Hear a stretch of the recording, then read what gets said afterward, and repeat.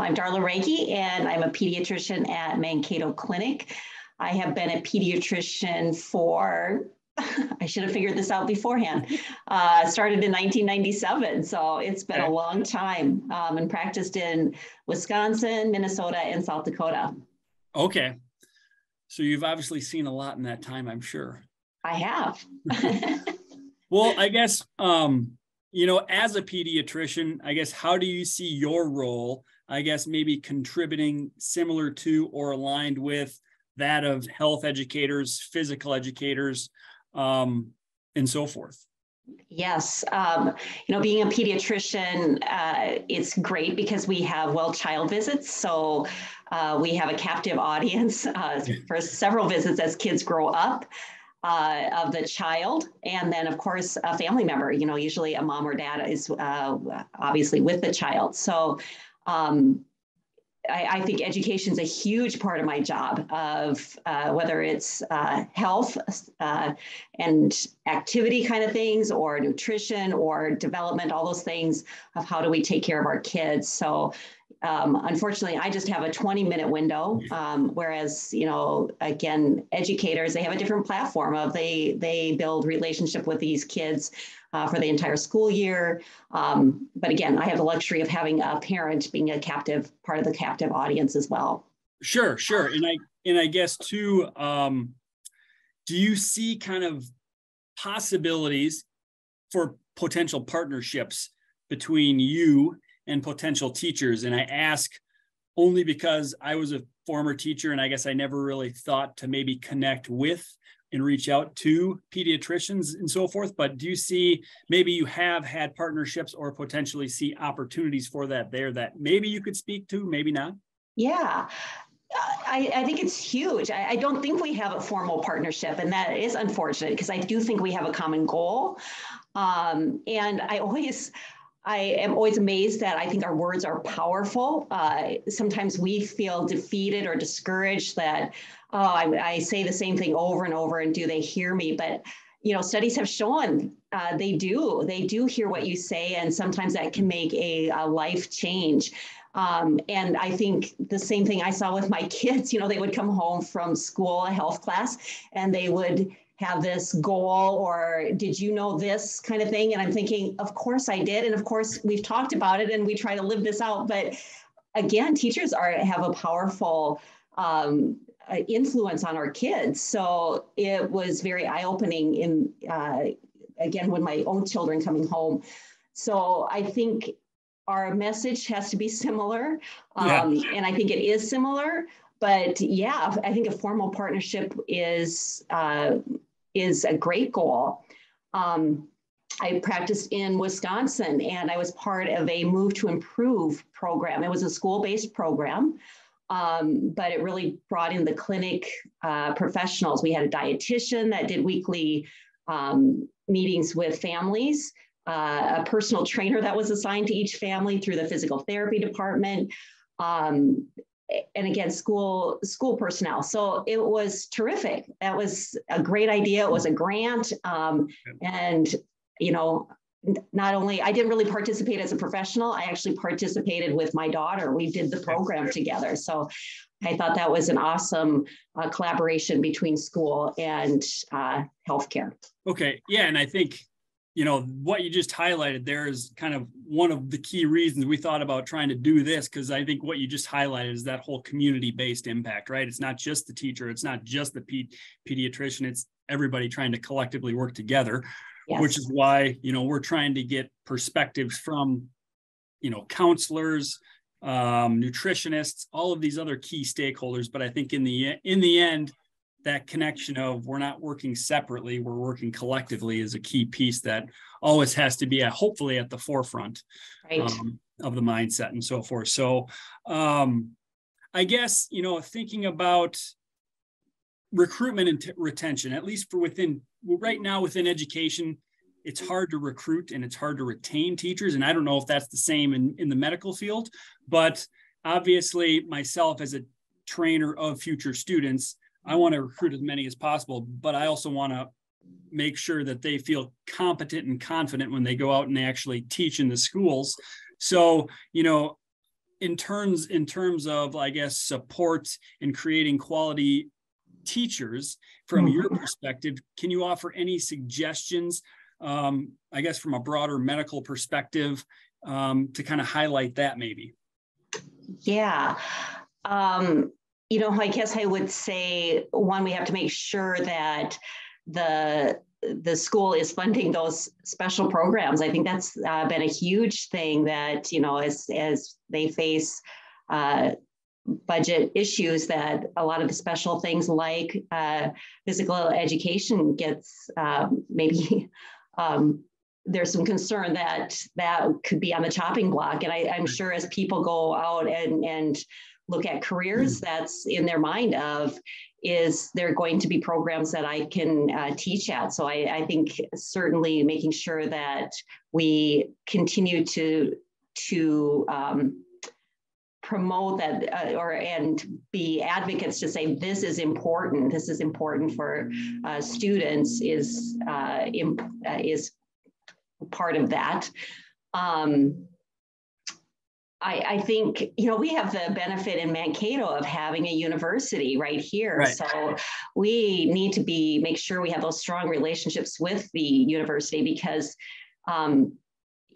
as we know in healthcare, when we have students come in and observe, it's much more likely that they're going to stay in Mankato if they have a good experience. And so again, if we can be partners in that, of showing that we've got good community support for physical education, for education just in general, I think that that is huge of building a high quality workforce. Sure, yeah. And you kind of highlighted that aspect of advocacy, which kind of leads into the next question, but thinking at it from like a healthcare profession standpoint, not necessarily just health and physical education, but what role do you see equity, diversity, and inclusiveness play in recruiting future professionals, I guess, in healthcare, which could be, pediatrics, it could be health, could be physical education, but how do you see that role of equity, diversity, and inclusiveness, coming into play? Yeah. The diversity in our community is what drew us here.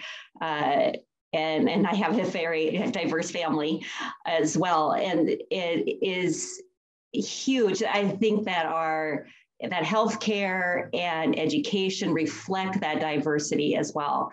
So if we can recruit the minorities into that workforce, I think is very powerful, because again, those are role models for our kids. And I think they will give us firsthand knowledge of where we need to culturally take in to account some of, whether it's physical education or how we approach healthcare, how, from very simple things of how do you approach a physical exam, in my case, of and being culturally sensitive. So I think we need to, again, our workforce right now does not reflect the diversity we have in our community.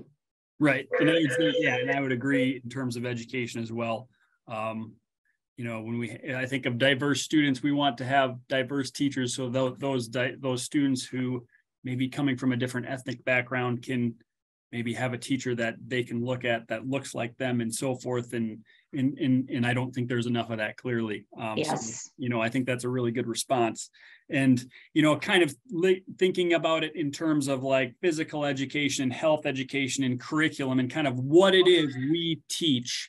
Is there any, I guess, areas that, from your profession and so forth, you see that may need to change? Yeah. What we're not getting, or what students, I guess, may not be getting enough of. I think one of the things that came to light a couple of years ago, we had the drowning of a Somali boy. And I think that did bring together some of the different groups to say, what do we need to do to teach water safety, to teach swimming lessons to that community? So I think that's just one example of that of something that just comes to my mind right away of that's something that needs to be done. I think, even just teaching, I think when you had shared some questions with me, you talked about geographically as well.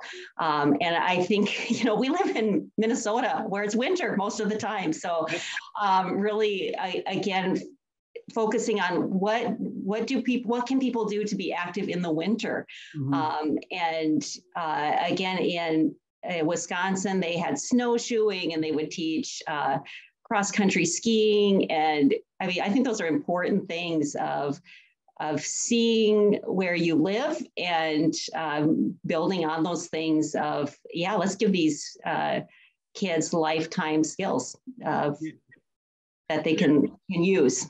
Yeah, absolutely. And I think, you talk about getting students to be competent and confident in their ability to feel safe in the water. Obviously, the land of 10,000 lakes, that's critically important. But again, it goes back to the resources we have available to us. So that's, I think, where that community piece could come into play really well. Like if elementary students were able to connect with local, YMCAs or local community swimming pools to set up potential instruction and so forth, I think it'd be a two-way benefit. Absolutely. I think we also have to take barriers away of, it is offered in the high school. And how many notes do kids request of, can I get out of that?